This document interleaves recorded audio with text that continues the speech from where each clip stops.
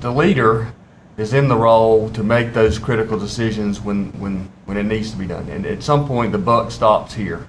And so the buck stops with the leader.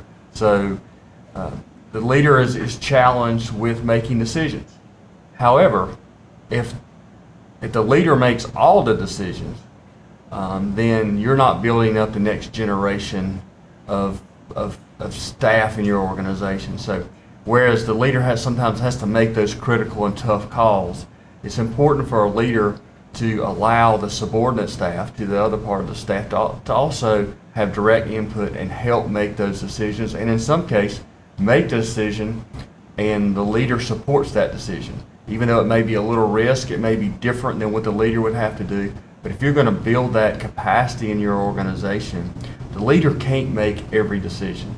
The leader has to empower other members of the staff to make good critical decisions, and then back them, even though it may not be exactly what they would do.